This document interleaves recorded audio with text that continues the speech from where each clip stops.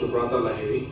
I am a senior intervention cardiologist here at Delhi Heart Lung Institute, and basically I am an intervention cardiologist. That means that heart diseases are very common in our country, and we get blockages in the heart because of faulty eating habits, lifestyle, and too much of work stress.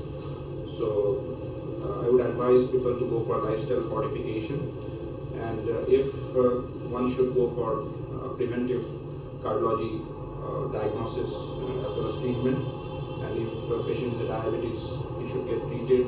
He should get treated for cholesterol, high cholesterol levels, and if there is any blockage, we open the blockages by minimal access route, which is known as coronary angioplasty, with or without stenting. Most of the times we put stents, and they're quite safe.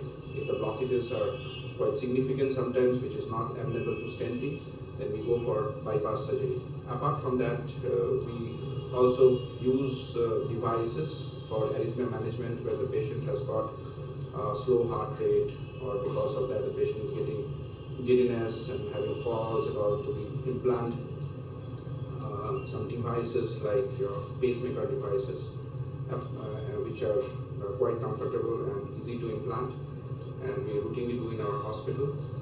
And apart from that, when your heart rate sometimes goes high because of some unknown causes, which are known as arrhythmias, tachyarrhythmias, for which we have devices, we do some surgeries, small surgeries to ablate. We call it radiofrequency ablation.